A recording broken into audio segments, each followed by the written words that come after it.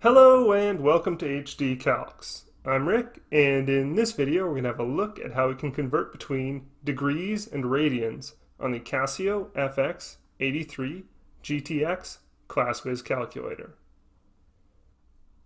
To do this, we'll use the Shift key that looks like this, located here, the menu setup key that looks like this, located here, the Option key that looks like this, located here below the Shift key, the Fraction key that looks like this, located here below the Option key, and the times 10 to the power of x key with the shift function of pi that looks like this, located here.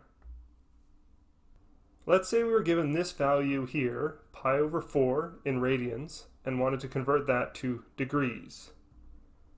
To do that, we would first want to set our calculator to the mode we want our results in.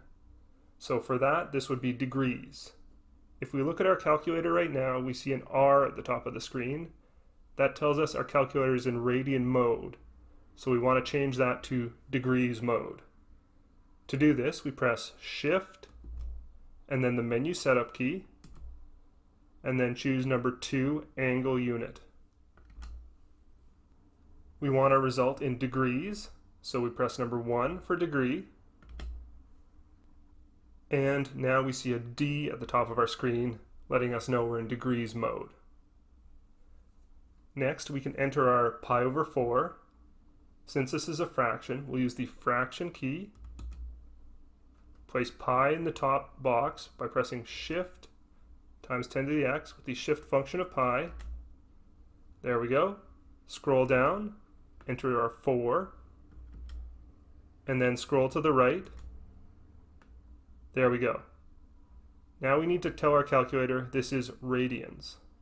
So to do that, we press the Option key, select number 2, angle unit, and here we see number 1, the degree symbol, number 2, the radian symbol, and number 3, the gradient symbol. So since what we entered was radians, we select number 2.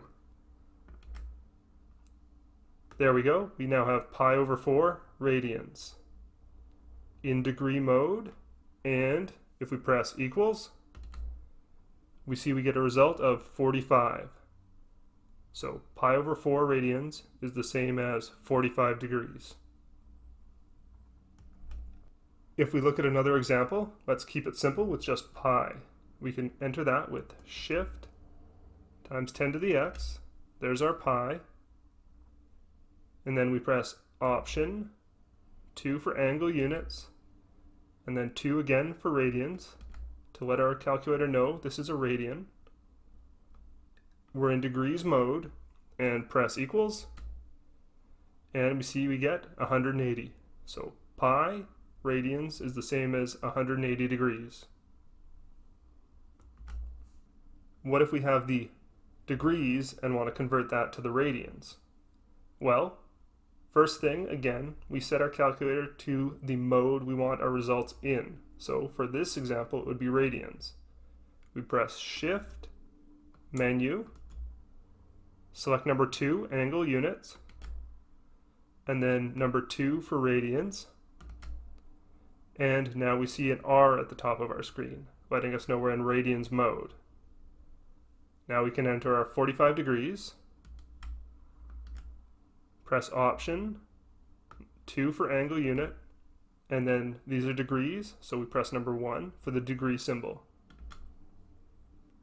Now we press equals, and we see we get a result of 1 over 4 pi, which is the same as pi over 4.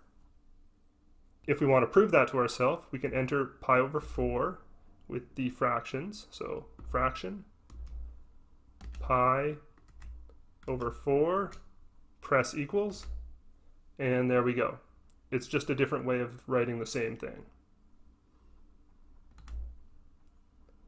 And if we had 180 degrees and wanted to convert that to radians, we do the same thing, enter the 180, Press Option, Angle Units.